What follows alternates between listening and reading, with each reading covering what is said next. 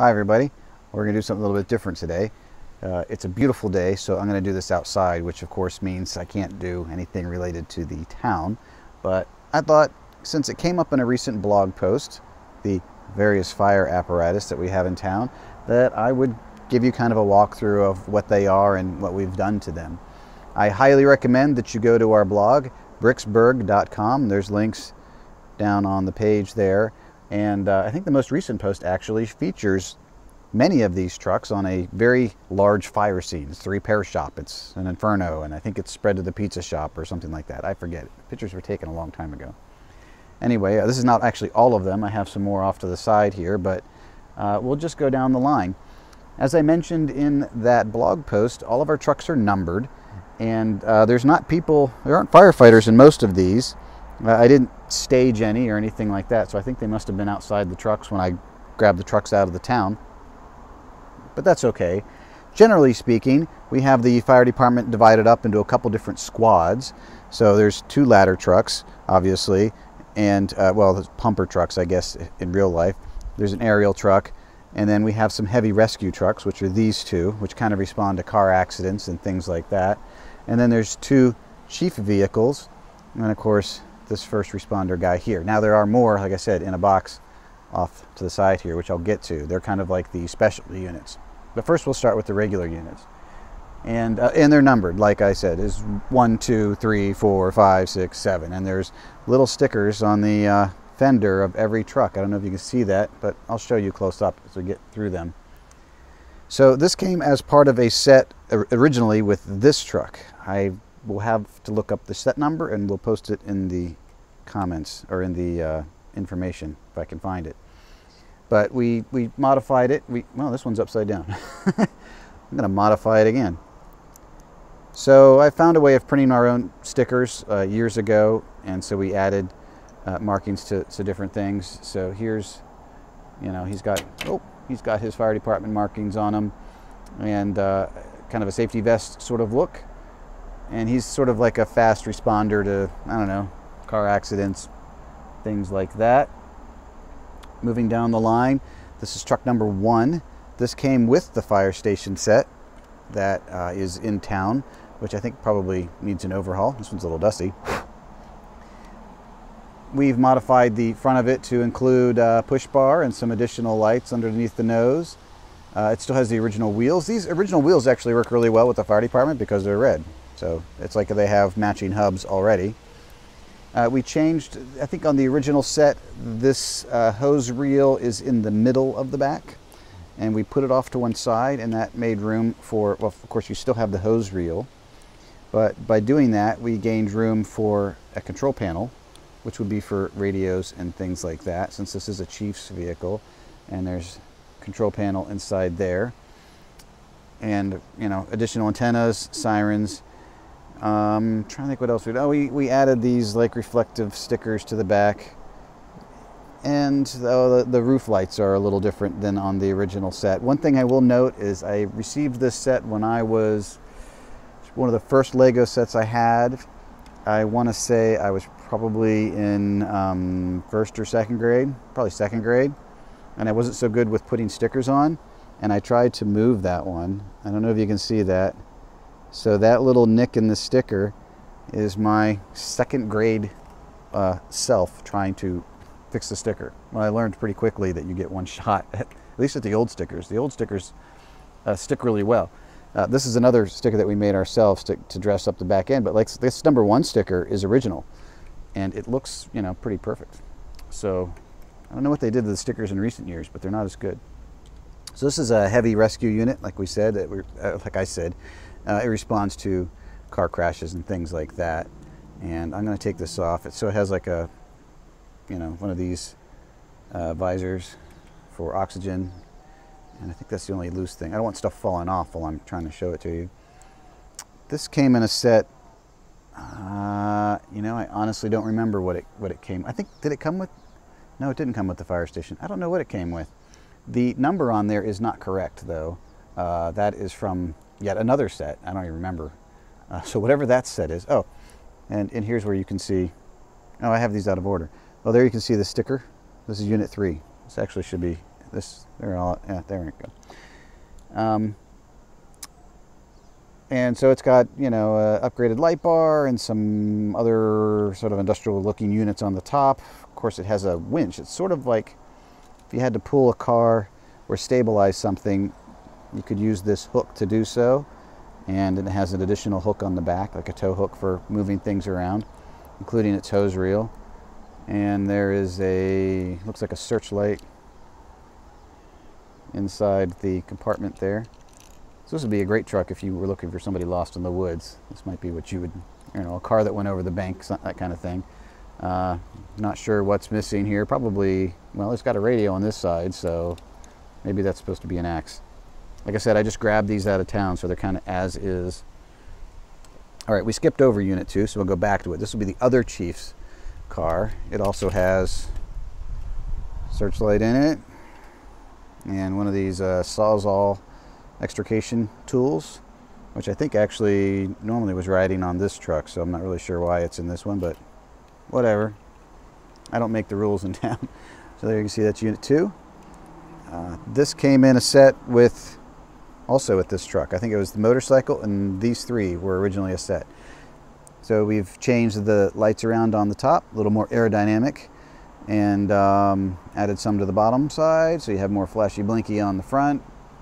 Give it a more functional pickup bed, and it's got some pieces there that you can set up as a barrier in it if you need to. So that might be sent out to you know, block traffic, again, help with car accidents, things like that. But that's one of the Chief's vehicles. All right, you already did truck 3. This is now truck 4. Is the number on? Oh, it's on the glass. So this is sort of a Land Rover-ish sort of a vehicle. I think that was the idea.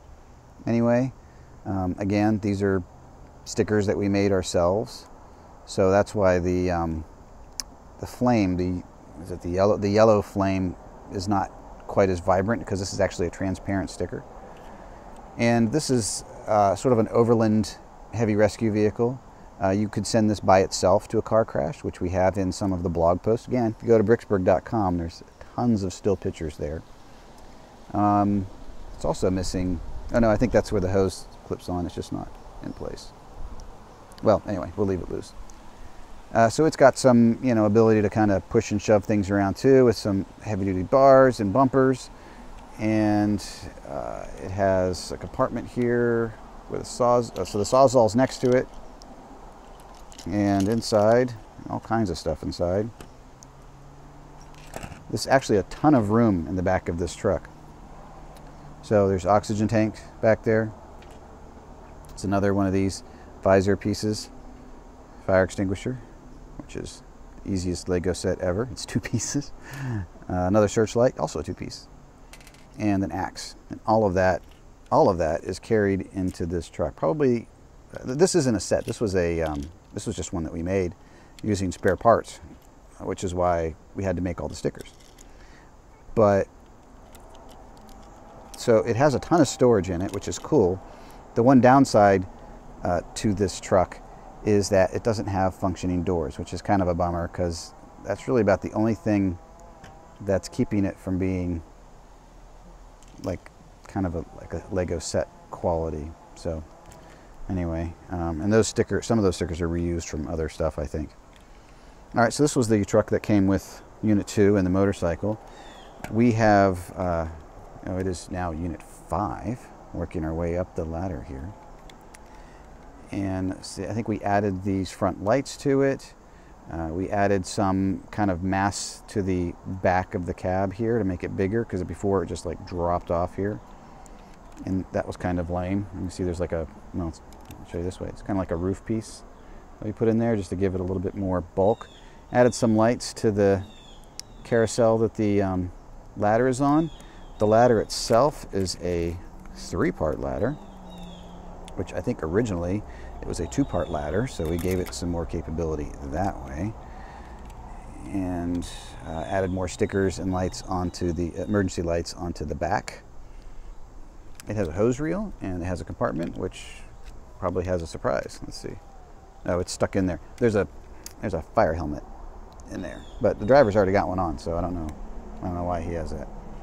Anyway, so that's that truck. And then this came with this truck in the fire station, in the original fire station set. It's also been pretty heavily modified. We've added emergency lights to the front. I think maybe we added the grill, I don't remember.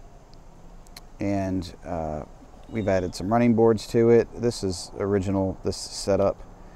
And we added a big sticker to the back that came off of a newer set that we didn't like, but I think it really dresses up the fire engine, this fire engine, really nicely. Added some more flashy blinky lights on the ladder carousel. I don't know if that's the right term for it or not. Those are the original Lego stickers for the pumper controls. So that's pretty cool. I always liked that. Of course, we added a running board for them to stand on, and they're doing that. One downside of this truck is it is so old, the ladder has gotten brittle over time, and you can see that top section is missing little bits on it. I think because we added the top section to it, it doesn't clear the doors of the firehouse very well, and I think that might be what happened there. I don't remember. I can tell you right now the fire station doesn't have the roll-up doors on it, so I'm thinking there's maybe a connection there. And then we added those sloped lights to the roof instead of the kind of lame setup that it came with. It's also a 3-section ladder, so it can go just as high as the other truck, which I think at the time of the blog post I mentioned, it didn't, so that's an improvement. We talked about this one in an earlier video. So this is handy old Unit 7, which is our aerial truck. It needs some upgrades, frankly. It's needs a little bit more razzmatazz to it, but we did add some details around the front and change the way the ladder controls are, or the, turn around, where the hose controls are on the back of the truck. And it does have this nice little detail sticker on the back. A few little things like that, but it's more or less the way it came. All right, so I said we usually run them as squads, so like this would be considered squad 1. These two are generally the exceptions. They're the heavy rescue trucks, so they would be kind of their own independent thing. Generally that truck pairs with that truck.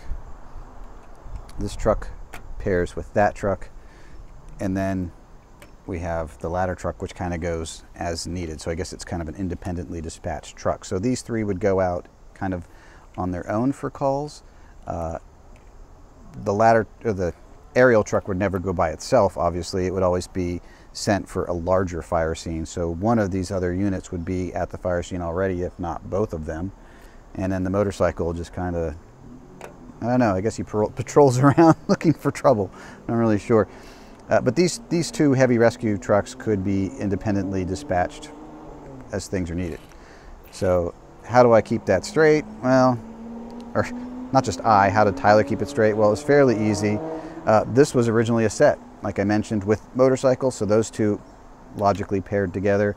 And then these two came with the original fire station set, so they kind of paired off together. And one of the other sets that I received when I was a kid, which has had some modification done to it, is this fire helicopter. Again, I don't know what the set number is. I'll have to look it up and add it later, but it's how your dude gets in, and it's kind of a unique front that way. They did do a police helicopter at some point that was patterned on this design, and I believe originally these hoses, I think, fastened in to the back here, which is, you can still see there's like a headlight opening there below the, kind of behind the axe. And on this side, it's holding a fire extinguisher. I guess in case he lands somewhere, he'd have something he could do. But the back of this has been modified to appear that it has like a tank on it, which is not original to the set. In fact, I think this actually isn't a Lego piece. I think we got that from a garage sale, and it's some kind of compatible piece. And it's put on, it's kind of unusual, so it mounts vertically on there. And we had originally had this as sort of one of those air deflectors on that yellow Lego semi that I showed you in an earlier video. and then we didn't like that, so now it's on here as part of a tank. You know, I think we added a few stickers, but more or less this is, I think this engine detail on the top might also be added. I really don't remember what the original set looked like anymore. It's been, these are the normal sets as far as I'm concerned. And then one of the other original sets back from the days, oh, this is kind of messy here, is this fireboat. These actually float. They have these ridiculously large weighted pieces that go, excuse me, that go along the bottom here. And I think that this had 2 or 3. It might have had 3. And when those weights were on, it actually was buoyant. And you could put it in the bathtub and all that. But I was always concerned about the stickers, so, you know, because they're not supposed to get wet, really. That has the set number on it, if you want to look it up. So other than some yellowing, this is pretty close to original. I think we added some stuff here on the front. Like, I believe the hoses were not part of the original set. And some of the controls there. This mast was original, but we added the radar and the big horns to it. Same thing with the exhaust stack there. We added some detail. That wasn't on the original one. The controls are the same as what the pumper truck had, as you may recall. And that kind of shows that they're of the same era. Like, they're basically the same controls. In fact, they might even be in the same order. No, they're in a completely different order, because I didn't build them at the same time, I guess. Well, there you go. You can't cross-train your sea firefighters with your land firefighters. They won't know what they're doing. And then it has multiple hoses, and the back was originally, I think, just this platform. And I don't know, oops. I don't know that it actually did anything. It's kind of a weird design choice, frankly. I think the idea, and it's always been finicky like this. I think the idea was that it would give them some altitude if they, there we go, if they wanted to be shooting the foam or whatever, like, down, so they could raise up the nozzle and shoot down. But it's kind of strange. And then we added, you know, like, there's, this dude's in the way.